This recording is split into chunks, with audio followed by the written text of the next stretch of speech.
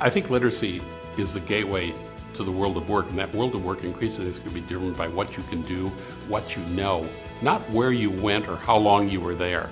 It's competencies and knowledge and skills. The competency to code or to wire something or to work through a mechanical process or to be a laboratory assistant. I mean, the jobs are multiple. They're all over the economy.